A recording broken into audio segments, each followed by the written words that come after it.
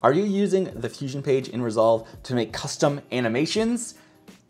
Why not? Don't just grab my free presets and call it a day. You can, but you shouldn't. As I've said multiple times, one of the reasons I'm so passionate about making free presets is that you can then open them up in the Fusion page and see exactly how I created them, and then take those ideas and tools and techniques into something completely original. But today I want to talk about something specific, and that is my secret to animation that looks amazing. I'm not talking about design or style or anything like that. I am talking about movement. This is a tip I picked up in an internship years ago, and I've been using it ever since. And while we're talking about it, we're going to touch on some really valuable core techniques for anyone animating in the Fusion page. So let's get started here in DaVinci Resolve on the edit page. Several hours have passed, don't worry about it. We're here on this standard 1080 timeline, and I've dragged on a blank Fusion composition. And what I'm going to do is I'm just going to make sure I'm over that or it's selected, and I'm going to click this button to open the Fusion page. And to demonstrate, I am very quickly going to create a background node, bring up the green, we can pull that up on a preview, and then I am also going to create an ellipse mask on that, so we have a nice green circle. And I'm just going to pull down this width and height as well. Great. And I'll connect that to my media out. Now, for anyone that has done any basic keyframing, you might be aware of linear and Bezier keyframes. If I create a transform node coming out of this background, make sure I'm previewing that, and I just move this ball over from this side of the screen, go to the beginning of my timeline, check center, come forward, and move that to the right. When I play back that movement, the movement will be at a steady pace, and it will move, and when it hits that last keyframe, it will stop. And I already have this spline window open down here. If you don't have that, you can click this button to open spline. And another important setting here is on these three dots, you have show only selected tool. I'm gonna uncheck this for now since we only have this one tool, and if I'm clicking around, I wanna make sure I always see what's going on here. But that show only selected tool option is super valuable sometimes when you need it. So if I check that transform, I'm also gonna click this button to zoom to fit. And here you'll see that movement we just keyframed visually shown in this spline viewer.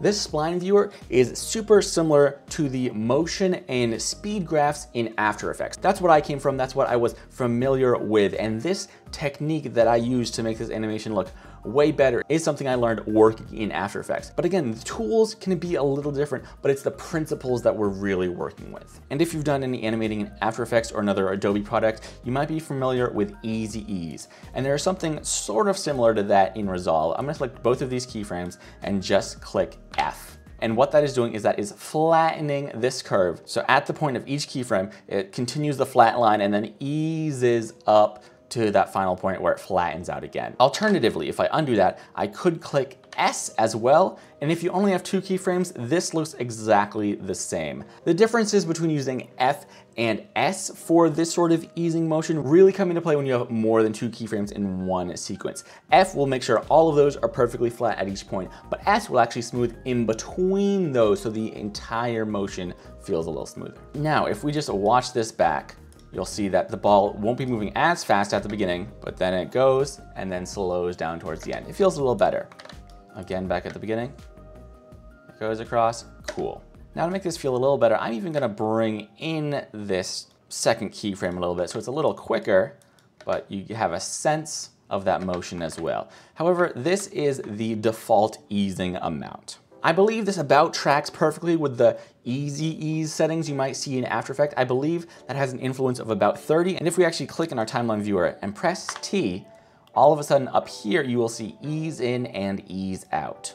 And if you select those two keyframes, you see that the ease on those has been set to 33. Now, here is my secret. We're going to increase these ease values, but we're going to increase them to a specific amount. We're going to change one to 50 and one to 70. And which one is which really comes down to how you want the motion to play out. Personally, I find out that if you want more emphasis on the beginning or ending of a move, set that easing parameter to 70 and complement that with 50 on the other side. Let me show you. Again, this is the standard 33, just a little bit of smoothing. I'm going to change that. I'm going to pull up ease in to right around 70 and ease out to 50.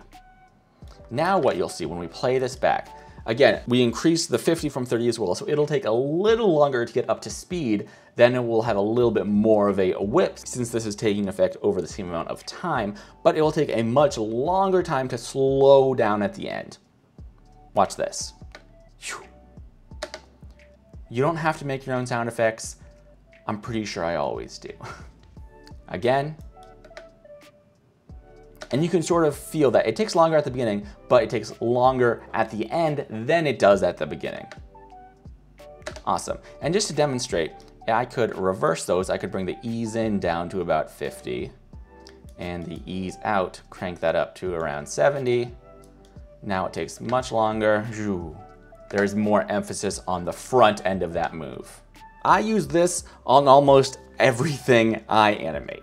And again, this is still just a starting point. It's a really good baseline for consistent, smooth motion. But the value of the spline tool is that you can do anything with this move. You can increase these ease and durations, but also you have these handles down here and you can change the direction of these. Now again, try to remember that this is a visual representation of this move.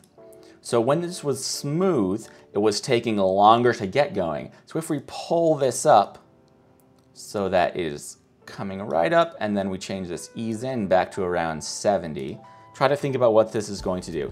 It is going to be not moving at all. As soon as it hits the keyframe, it is going to take off and then have a nice long slow down towards the end again. And we will actually move this a little ways out so we can see that. It's still, and then it kicks off. Now this feels weird when it's on screen, but if we come back to that first keyframe, and take that off of screen, then it whips on screen and then comes to a slow, nice, and good there. And hey, we can hop over to this settings tab over here, check on motion blur, pull this up a little bit, so that this comes in with a nice little motion blur and comes to a rest. Looks really good. This is currently one thing I go back and forth on the most. If I have animation starting from off screen, sometimes I still give it a little bit of ease so that it really sells that whip as soon as it's on screen, but more often than not, I just have it start at full speed and only give it ease when it's somewhere on frame. So then if I wanted this to hold for a little bit, I could come back to controls, set a keyframe. If I want this to move back off that same side, come a little later, change this all the way back. Now we're gonna set up the same thing again. I'm gonna select both of these keyframes, flatten out automatically. I'm gonna connect this first one. We're changing that ease out to about 70 and this ease in. I'm gonna change this direction. You can also select this and come down to this button down here to change to linear. So now if we just play this back, it whips on screen, comes to a nice slow close, and then slowly picks back up speed to come off screen. That is my tip, that is my hack, that is my cheat code for really good motion. Especially when you have motion originating and ending on screen, change that ease amount to 50 and 70 depending on which end of the move you want more emphasis. I have a whole lot more to talk about the spline viewer. Really, the spline viewer is where you make animation look good. You set keyframes, but then you have to work with those keyframes. There are so many different ways you can tell those keyframes to work. I would love to go a little bit more in depth in the spline viewer of how to create some specific motion. So if you're interested, leave a comment about that and it might bump it up the priority list a bit. Thanks, I'll see you next time.